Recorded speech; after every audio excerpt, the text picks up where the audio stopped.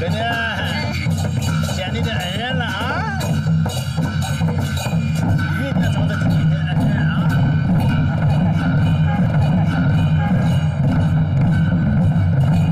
啊，停！解放军同志好！大叔您好，您这是？啊，俺们是来给救命恩人送锦旗的。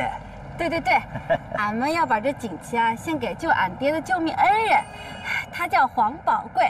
黄班长？怎么，解放军同志认识黄宝贵啊？认识是认识，可是不太对吧？怎么了？从没听说过黄宝贵懂医术啊。叔，您这华佗在世，妙手回春的。我们就知道这黄班长家里祖传的这是兽医啊！啥？叔，你没搞错吧？咱也不能是兽医给您治了。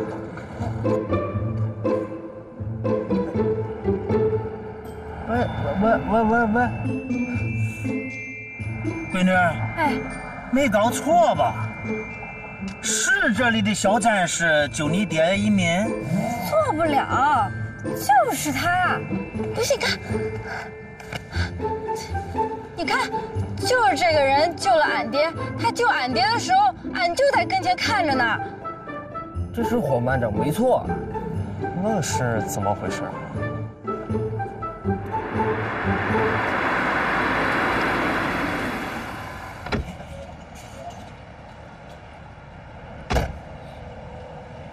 旅长好，怎么回事？报告，他们是送锦旗的，给黄宝贵送锦旗。黄宝贵，霹雳火的队员。报告，是以前在咱们警卫连。哦，你是这里的大干部吧？老哥，我是这里的旅长，我叫王浩。旅长，这儿是陆航旅，那您是这儿最大的官吧？爹，他是这儿最大的官。那太好了呀，旅长同志。爹，是旅长，不是驴长。没错，他不是这最大的官吗？这不是陆航旅吗？那是旅长啊。旅长同志好啊，俺姓刘，叫刘老汉，是来给您的兵送锦旗来的。他叫黄宝贵，是您的兵吧？刘老哥，黄宝贵确实是我的兵。要不这样吧，你们跟我进去，我了解一下情况。行。哎，俺也得进去。俺爹他伤还没好呢。旅长同志，这是俺闺女，叫小琴。俺受伤的那天呀，晕死过去了。闺女在身边，她都知道情况。你要是了解情况的话，问她，她都知道。刘老哥，姑娘，来上我的车。哎，不是啊，你们都推下去，哎，推到车那去啊，咱就是碍事儿，影响解放军同志进人进车的啊，快点！爹小心点啊！来，上来。哎呀。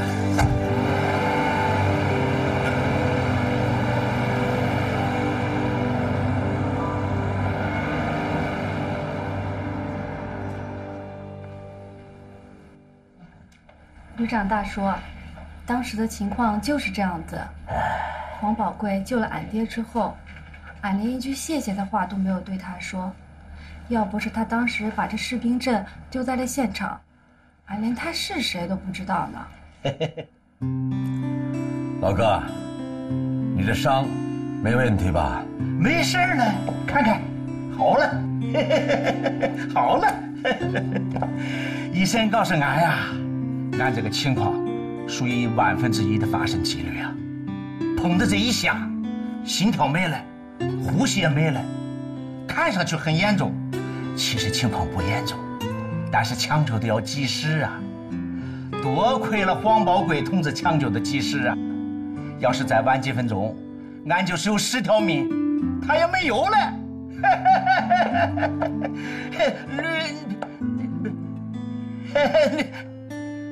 旅长同志，情况你都了解了，你带俺们父女俩去见咱们的恩人吧。好，我看这样吧，我带你们父女俩到黄宝贵的单位去看看。走，走。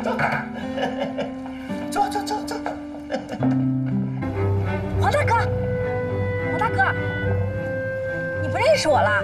我是刘小晴啊。哎呀，我给忘了，我那天没把名字告诉你。黄大哥，我终于找着你了。爹，他就是那天救了你的黄宝贵，黄大哥。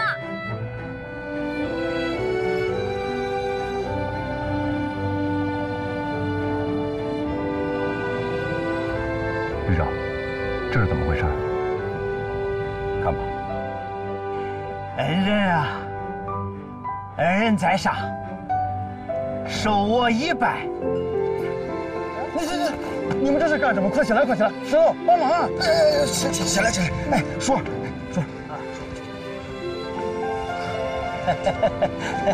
小姐，哎，快给恩人敬礼啊！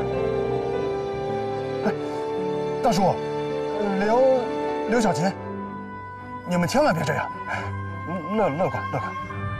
宝贵儿，这什么情况啊？嗨，小事儿。奶奶说，那天啊和宝贵上街，正好看见大叔，出了车祸。哎呦，当时大叔的心跳和呼吸骤停啊！俺宝贵立马上去就给大叔做了心脏复苏术和人工呼吸。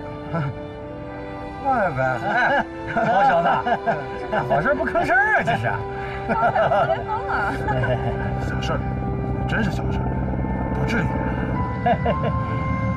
爹。哎。啊。